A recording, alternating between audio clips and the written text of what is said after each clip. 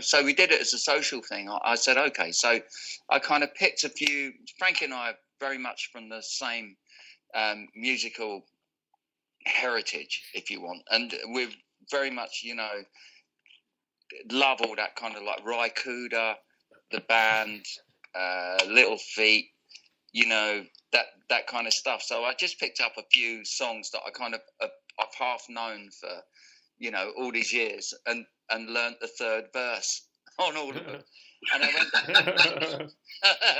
And I went down and I played this little gig in an amazing place in Littlehampton in Sussex called the Empress Bar, which is go and have a pint there. It's just great. Anyway, yeah, it's lovely. I went in.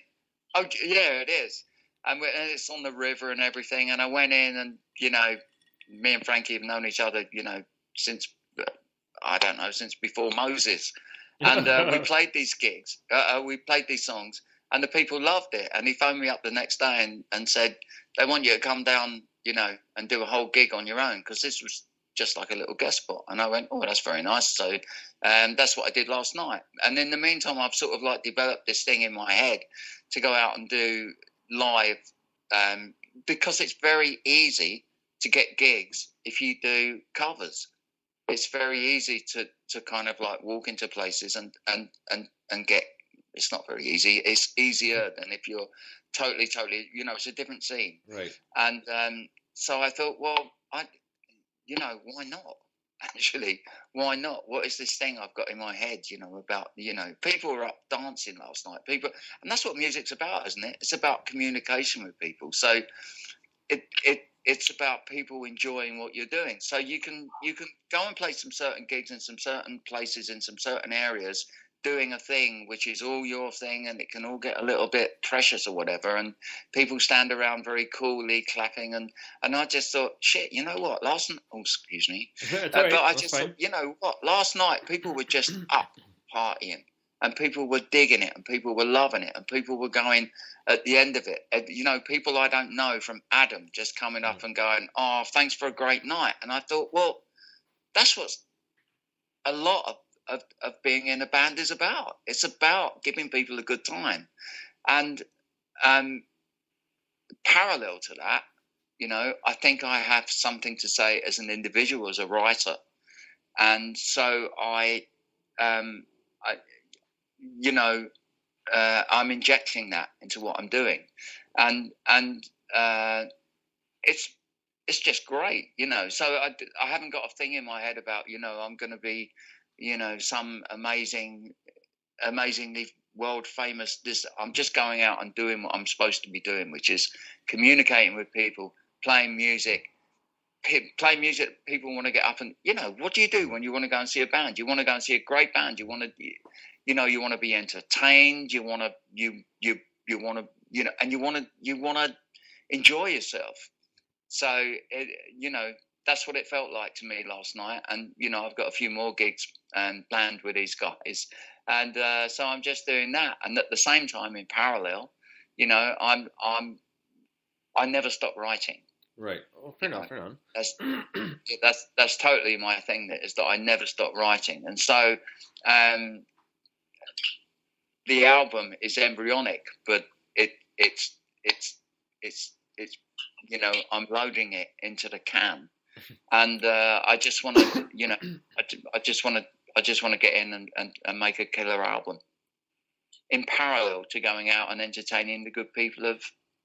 Awesome. Yeah. So with that in mind, that was brilliant. Thank you very much. I asked you a very open question about what you were up to for the last year, and that was a very, very, very good story. So thank you. Yeah. With that in mind, seamlessly from this album, should we play one of your new tracks? Yes, yeah, we please shall. do. And we're going to play How to Play the Game. Dylan T. Oh, I love it. Dig this. Thank you.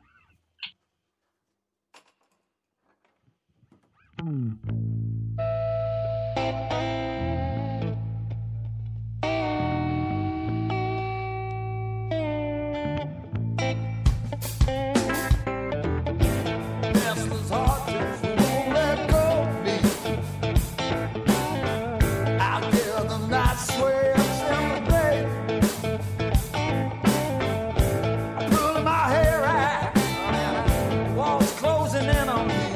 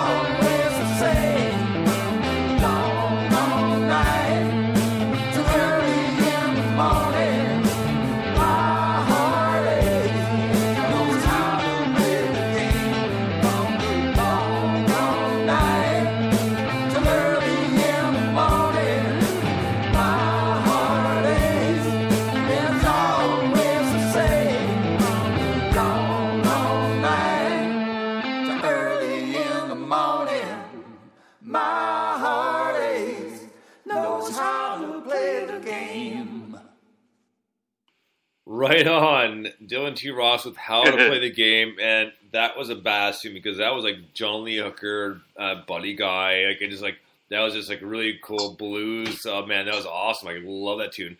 Even almost kind of a setup. Part of the actual main verse and chorus almost kind of sound like a Parliament Funkadelic arrangement. So yeah, it was cool. Oh really? Yeah, I loved it. Okay, loved it. I did. Oh, thank you very much. I did. I don't know where. Yeah, I think it's back to that thing again about just having this eclectic influence, really. And I think with that tune, that was in my head when I wrote it. That was like a work song. That was down, down, down. It was kind of like it was almost like, Chain Gang kind of feel to that song. That's what it had for me. And there's that great sort of tradition, I guess, in blues of almost not scat singing, but the melody lines being played on the guitar and sung at the same time, and it just really sort of was evocative of all that to me when I wrote it. And it's weird when you kind of write and you're in your studio and you're in your, it's the same room with your same guitars and your same, system, your recording system, your computer, whatever it is, but when every song you write, the studio takes on a different atmosphere almost. So, the studio kind of like responds. The studio responds to what you're writing, and when I wrote that particular track, the studio was really raw. It was really open and raw and kind of giving. So, I think that particular track probably reached quite deeply, down into my soul or whatever it was. So thank you for the compliment. Oh, man, not at all. And you know what? My review was actually a little bit different from last week when we first played, because when I was listening to it over and over again, it's like now I'm picking up more and more stuff than the last time. It's like that's why it's fun with this stuff over again, because I always there's something I missed from the time before, and so I can kind of add to my review as well, just because it's like, I didn't notice that the last time, but that's really cool. That's really stood out. And when I listened to it this time around, that's when I kind of the Parliament Funkadelic I was thinking in mind. I was like, that's actually kind of like a Parliament arrangement. So that was really badass. I really enjoyed that. Go on, Mike. Oh, sorry, I was just coughing. You go on, and then I'll say my bit. No, I'm good. I thought you were feeding the cat. No. The cat's been fed now. You stop here. For anyone that doesn't have a clue what that means, because we were off air, my cat was being very annoying before we went on air, which also made me slightly late. Feed me. You've got feed. Well, I'm talking now, so I might as well say my bit. This is my favourite song that you've ever written that I've heard. You've probably written loads of songs I've heard, but genuinely my favourite. I love it. It reminds me of Canned Heat. It reminds me of Neil Young. It reminds me of Buddy Guy. It reminds me of B.B. King. It's just beautiful. It's got so much amazing stuff in it. I really love it. It also reminds me of the Black Crowes and people like that, like the really sort of soulful backing vocals and stuff like that. So I love it, mate. I think it's top quality. I think you've done a fantastic job. Cheers, mate. Oh, thank you. I think maybe it's kind of like you know what? There's something about writing, and I think that it's kind of, you try and find this pure connection with yourself, and a lot of the Dylan T. Rock stuff, I think that was good, was like a pure connection with myself. And this song, I think, is maybe a little more grown up, maybe a little more reaching, a little deeper, maybe a little. That's the thing with writing, isn't it? Is it doesn't. If you write films, if you write books, if you write poetry, if you write music, you have to kind of be prepared to expose yourself, be prepared to, to really dig deep and be honest, and I think it's a process. I don't think you can just sort of like, you can just go, oh, well, here I am, or maybe some people can, but maybe you have to kind of like explore that for yourself. Maybe you have to dig deeply within yourself, and and I think that I agree with you, Mike. I think that this track has got a special element to it. I think it got through a good crack somewhere. I think it found a soft spot somewhere. Absolutely. But yeah, I love it. I'm a big fan. I think it's I probably can't say enough. I think it's really, really cool. So if you keep doing stuff like that, I'm going to be very, very happy. Yeah, me as well. Let's see how we go, shall we? Yeah. So I was going to ask you a question that requires a succinct answer, but I appreciate is very complex and probably doesn't have a succinct answer, but just because of time. Well, good luck with it then. Yeah. All I'm saying is this is a question that you could answer in across 3 hours and never quite finish the answer because it's in relation to the next song. So let's go with the question rather than trying to describe the question. Yeah. Yes. Tell us in 3 sentences or less. All right. Your views on